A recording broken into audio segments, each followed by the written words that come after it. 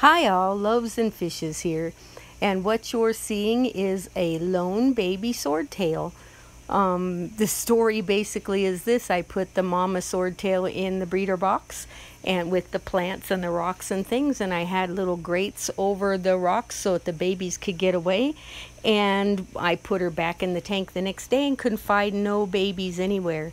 And couple of days later, this little guy showed up in the breeder box, the lone survivor from the mama having got under the grates and eaten all the babies. So here we go, is my little miracle guy, and let's hope that he survives. He looks pretty happy right now.